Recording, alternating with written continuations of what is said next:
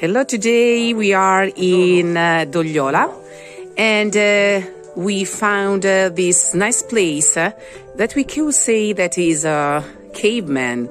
It's actually a cellar that was renovated in particular and a character way from the owner, and I would like to show you where people can enjoy their time.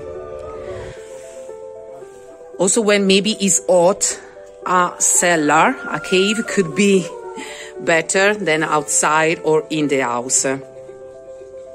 So, with the help of local friends, because you know, when you buy a property in Italy, you can find friends and neighbors are really helpful, friendly, and they help to find